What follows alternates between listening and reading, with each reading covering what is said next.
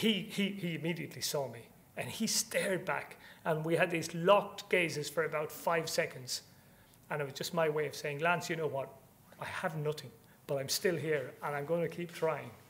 And if I could leave you with a final story, because what I've told you about might seem intense, kind of an experience. But it had funny moments. And perhaps the funniest for me was, it was only about 6 months ago. I was invited up to the Belfry by a friend of mine, former Sunday Times journalist Brian Dugan. He said, look, he said, the Aston Villa Football Club have a little thing going on, a game of golf. He said, I'm playing with 2 football friends of mine. I don't know if any of you played golf, but my view is that any able-bodied man should be able to play at a handicap of 18 or less. Steve Guppy, international with England, had a 22 handicap.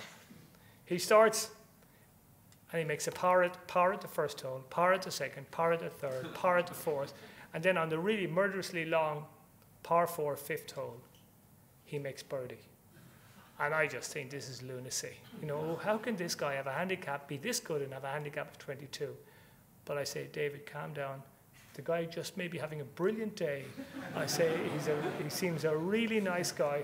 I said, do not say anything untoward. So I say, brilliant birdie, Steve. You know, well done, great putt. And he said, thanks very much. And we get to the next tee, and now I've lost it.